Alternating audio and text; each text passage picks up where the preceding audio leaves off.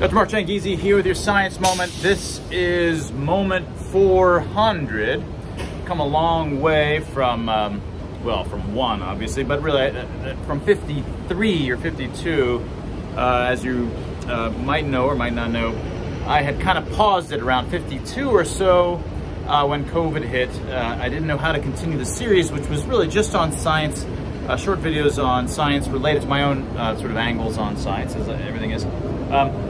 But I didn't know how to continue when COVID happened. To continue it in the exact same way would have been to me like some artist during World War II and the Nazis, you know, tromping all over Europe, and some artist continued and his or her work was unchanged by those events. And so it took me some months, 5 or 6 months, before I realized there's so much interesting scientifically going on with the collective madness, as well as face masks and lockdowns, and just tremendous amounts of structure that was just ripe for discussing.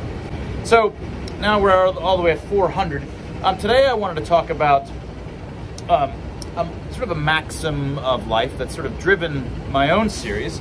And it comes from, you know, the maxim that people have heard, or the mantra, which is for reporters and journalists, which is reporters report, they don't become the story. Don't become the story when you're a reporter. But the other side to that is that for you and me, who aren't reporters, we're not journalists, tell your story, be the story, don't report, right? So it's difficult, but for the most part, my 400 episodes so far have all not been the news. Sometimes they're provoked by current events, certainly, but I've really always tried to come at it from something very peculiar to my own way of thinking about things. It's my story, you know, something that only Mark would say. That's the idea. I want to say things.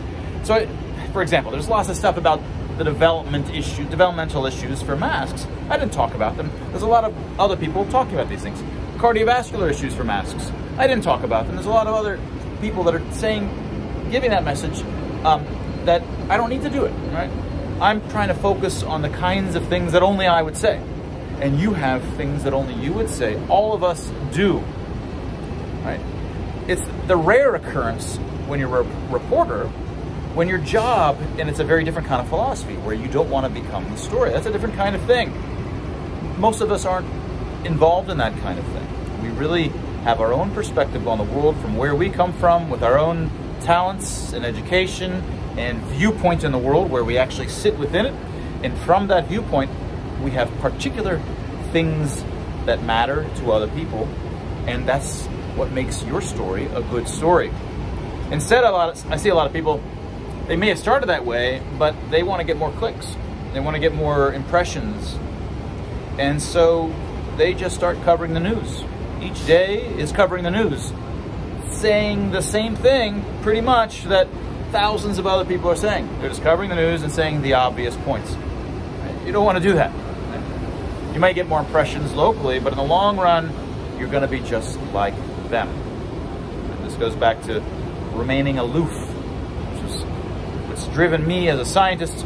It's driven me in terms of the series and loofwired.com, which is itself named after this notion of be aloof. All right. So I just wanted to emphasize that, and that's what's motivated my story here for the Science Moment, and it's what's motivated loofwired.com. It, in a nutshell, is what I try to convey to you, even more than the specifics, is try to be your own independent thinker, disconnected from the board, so to speak. That was your Science Moment.